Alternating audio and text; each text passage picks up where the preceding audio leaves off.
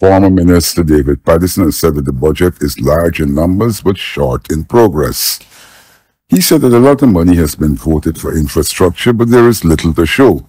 One example is the Demerara Harbour Bridge. That platform that people see there is where the equipment will drive on. That has zero to do with the actual construction of the business. Like if you building a house, you clear the land, there you put up a storage shed where you work, where you work on and bend the steel.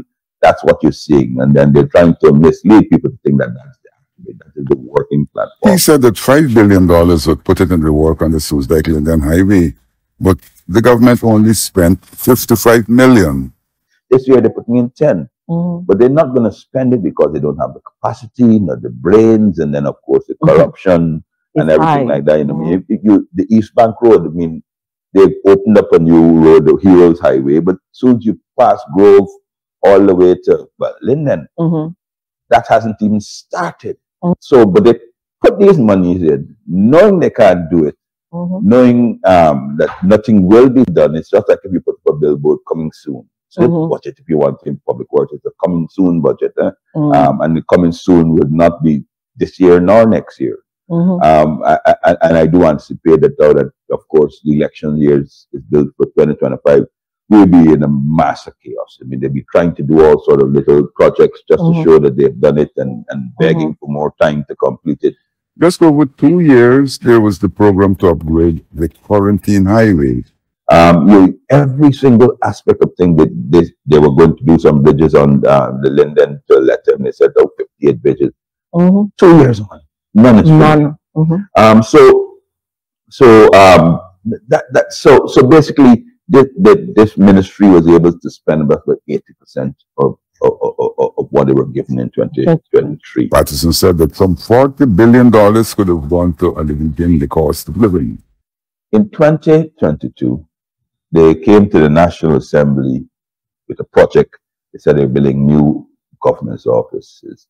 And that project at the time in 2022, they came for $2.6 billion. The project was supposed to be $10 billion to finish these offices. When I asked in 2022, budget, the minister said that they're building these new offices right there in Wrights Lane in Kingston. To replace the timber buildings there. That project is now dead. Works Minister Juan Hedger has since said that the focus would be on constructing a 12-story project at Eccles. The contractor was given some $2 billion in mobilization fees to the original plan, was then given an additional $4 billion for work at the new location.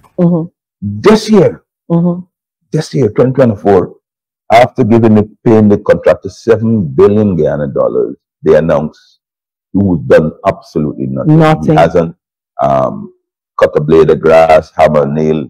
$7 billion, the Caribbean Green Construction Limited or something like that. They announced that they're moving to a new location. This would be the second change in location since the project was conceived. The company has so far received $7 billion, but has done absolutely nothing. He said that the $7 billion could have gone toward alleviating the price of teachers, nurses, policemen, and other public servants. So a company has a $7 billion for taxpayers' money. Lo and behold, we found out he's building a hotel. So in other words, the government of Guyana is funding that hotel because the man has $7 million advance. He said that this is the tale of the 2023 and 24 budgets.